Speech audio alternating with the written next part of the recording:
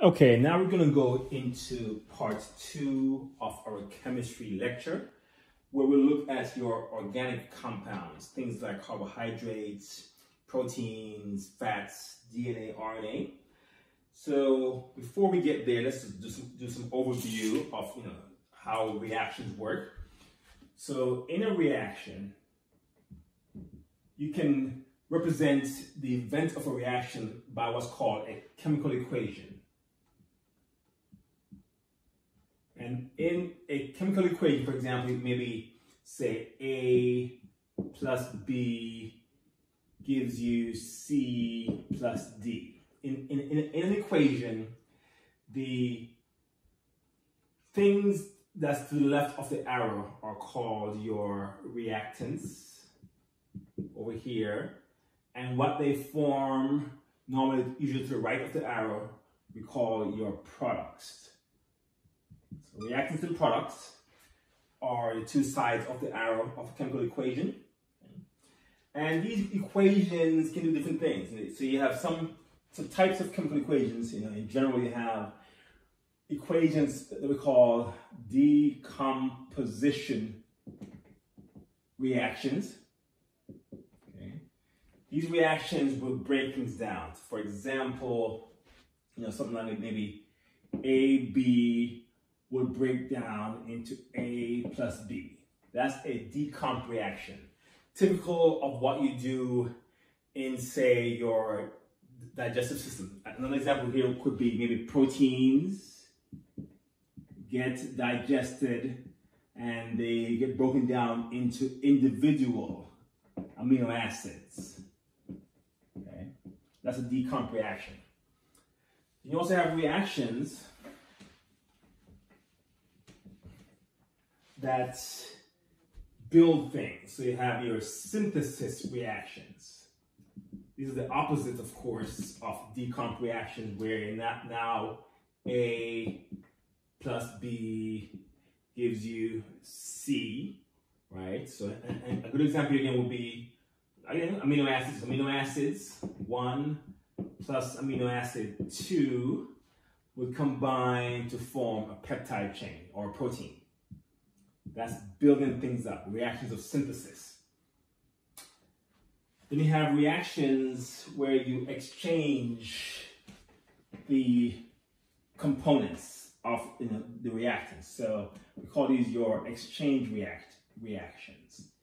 Typical of ionic reactions. So here, for example, maybe you can have, do a schematic. We have AB plus CD. We'll rearrange the partners so now you can get AC plus BD. Just rearrange the partners. A good example here would be hydrochloric acid from the stomach will combine with sodium bicarbonate from the pancreas, and that will form, the H will combine with the carbonate part, so you get H2CO3, that's carbonic acid, and the Cl and Na will combine to form NaCl. That's an exchange reaction there. It's quite common in your digestive system. Okay. Then you have reactions which are reversible. These are reactions that can go either way, that way or this way. So reversible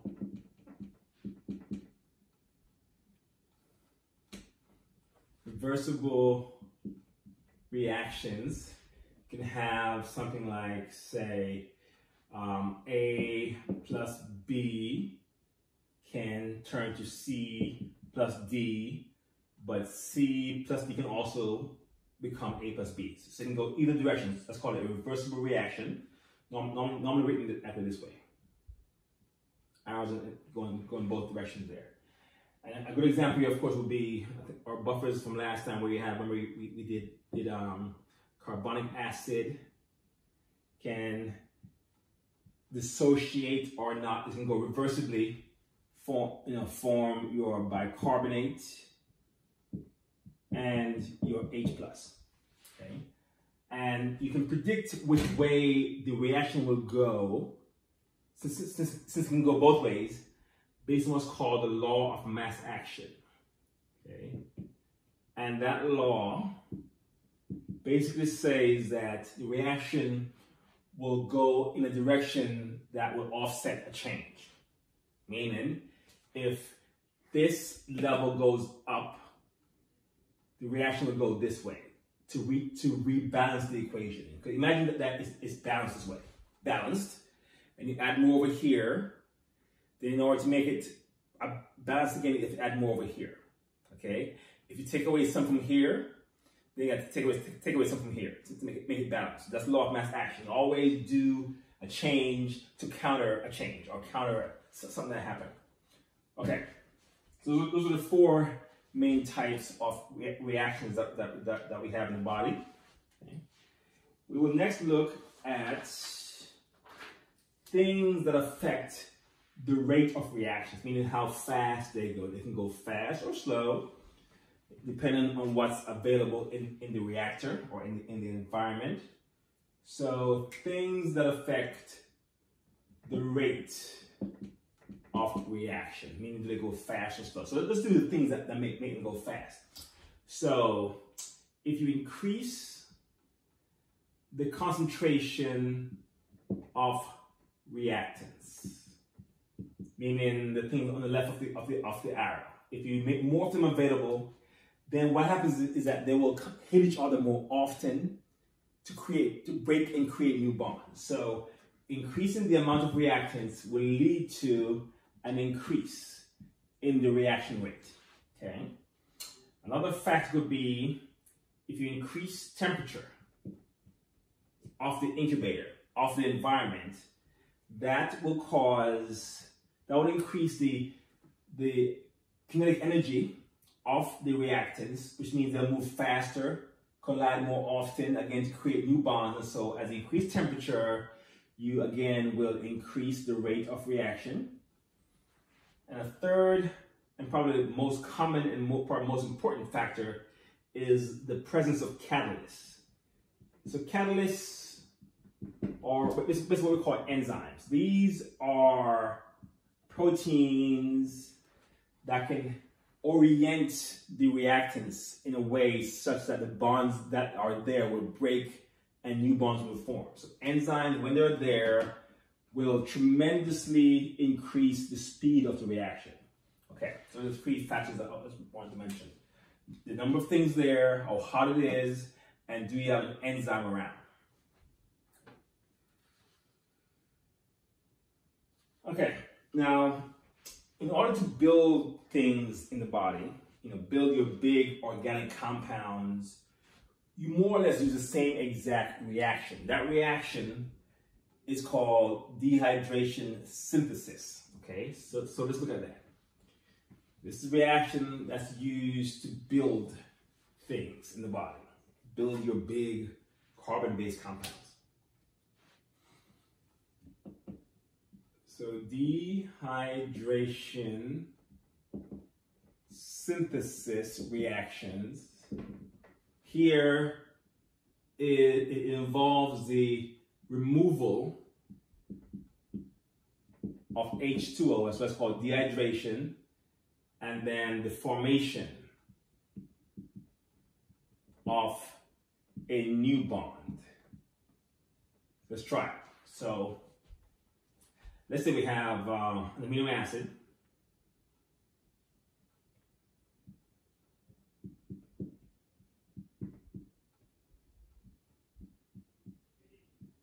Okay. This is an amino acid, and that amino acid will react with another amino acid.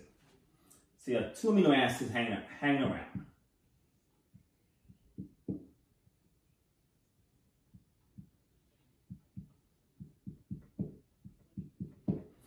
When these amino acids interact with each other, react with each other, okay, they will form a bond eventually between them, but first they will remove H2O. And what happens is the amino group here will donate this H, and the carboxyl group here will donate this OH.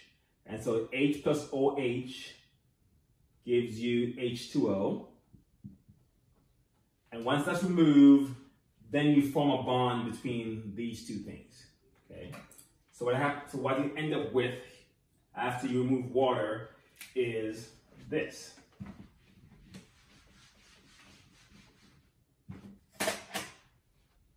You end up with some amino acids still here, and the carbon with the R group, and now this amino group here will just have one H remaining, and then it will form a bond with this carbon. Okay. And there you go. You have a bigger molecule, and you've formed a new bond between them by removing water from the reactants. That's why it's called dehydration synthesis. And if you have, say, a bunch of amino acids linked together to form a big protein, each bond that's formed is done the same exact way. You pull a water out and join them together for each bond. So if you have 1,000 bonds, you've done this 1,000 times. Each bond requires that you dehydrate and then form a bond, okay? That's dehydration synthesis. Now, when you want to go the opposite way, to break things down, you use another reaction. One that we call hydrolysis or condensation.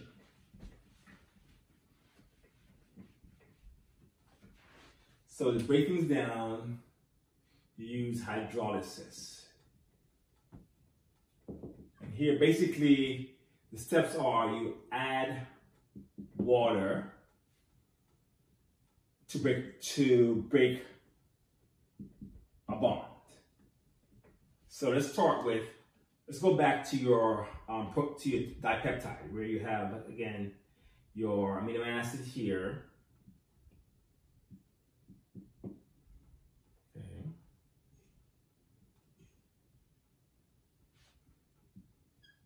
Here is your amino group that's now linked to the carboxyl group.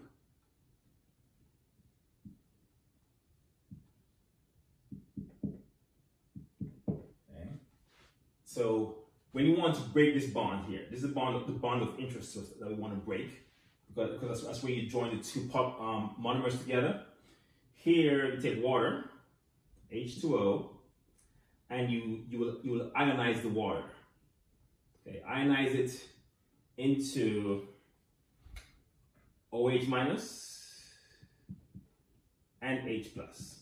Okay, and then you bring these players in to go target the bond. So one will go there and one will go here.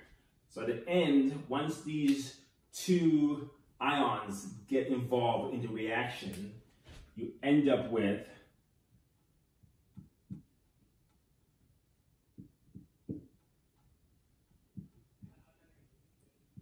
this, and this amino group will pick up a hydrogen from the water. So now it's happy and more stable, and then the other part of it, the carboxyl group, will pick up the OH to form a stable amino acid or a stable molecule, and there you go. Okay, you have broken the bond by adding water to the reactants. That's called a hydrolysis reaction. Okay, we'll pause there.